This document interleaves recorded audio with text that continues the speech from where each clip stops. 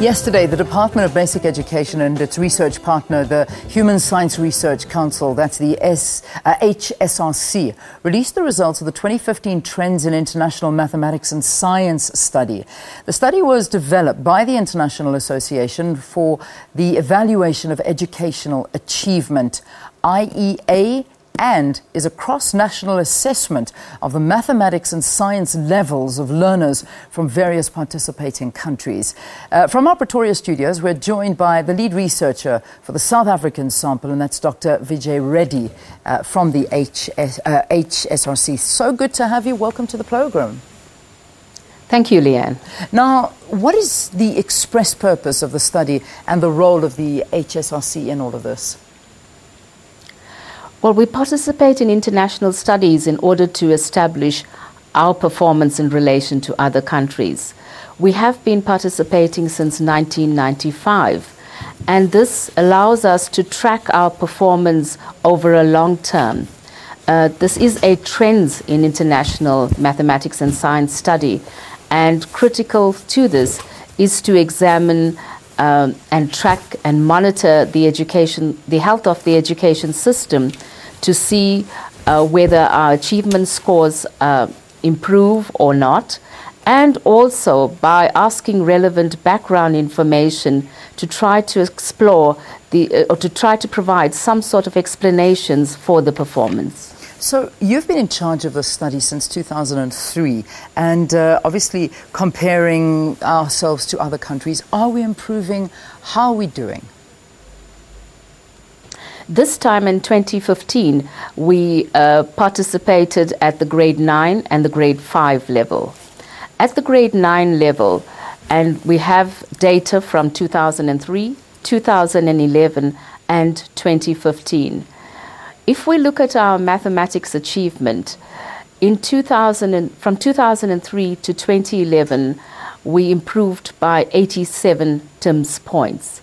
And from 2011 to 2015, we improved by 20 points. This means that from 2003 to 2015, the country improved by about 87 points. Translated into terms that are more understandable, it means that the average level of our country's performance improved by 2 grade levels. Okay. And that is an achievement.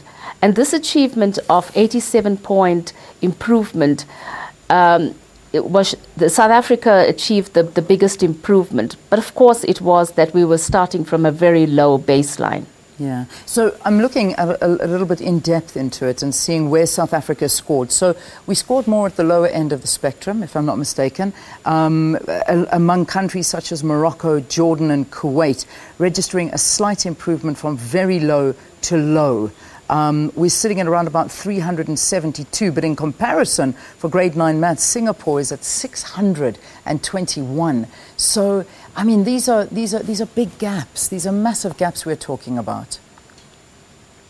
Absolutely. And we can look at the results in one of 2 ways. What is the gap between us and the top performing East Asian countries who are sitting at 600? And of course, all of us would aspire to be higher.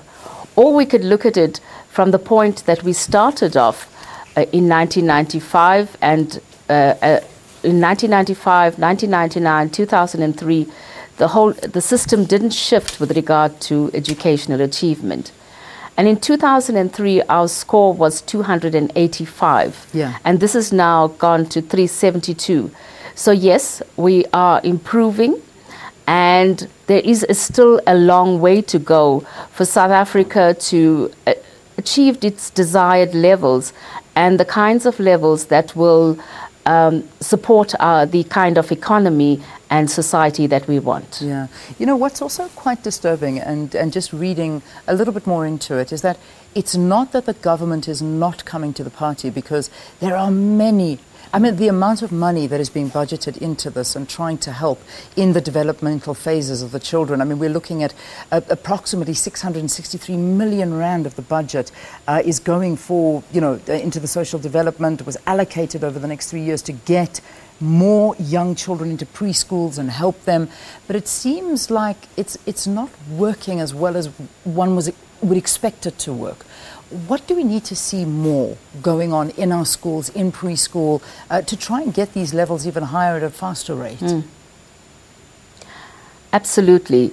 I think when we looked at the grade 5 results, and this was a study that South Africa participated the first time, and as you rightly say, there's been tremendous, our grade R participation or participation in pre-grade 1 activities is now about 90%. And again, South Africa at the grade 5 level scored around 376. This time we asked parents what were the educational activities at the home that they undertook with their children. We were able to establish some patterns, and there is a big difference in the kinds of educational activities in the home for learners that attended no-fee schools, that's quintile 1, 2, and 3, or the fee-paying schools, quintile 4 and 5, and independent schools. So, of course, educational levels are vastly different. Yeah. What we also found, which was a surprise and a bit of a disappointment for us, is that students or learners that do go to no-fee schools did attend preschool activities. But in that case, where there's been a big increase in access, it seems that the quality of engagements within these institutions does not give the learner that's attending those institutions any boost in educational achievement than those that don't. Yeah. Conversely, we found that in fee-paying schools, in the more affluent schools, that attending these institutions gave them a bigger boost and their scores were increased. Leading us to the whole question about quality. So access has been achieved, but we need to focus far more in terms of quality of engagements inside schools, inside institutions, so that we perform at a level that meets the investments that have been made. There you go. Let's leave it there for this morning. Thanks for giving us a glimpse into this research that was conducted. Dr. Vijay Reddy is the Executive Director in charge of the study at the HSRC. Just to give you background, around 12,500 learners, 330 mathematics and science teachers from 292 schools did participate in this Trends in International Mathematics and Science study. It's called TIMSS. You can have a look for that and find the results. All right, there you go. It's 7 o'clock.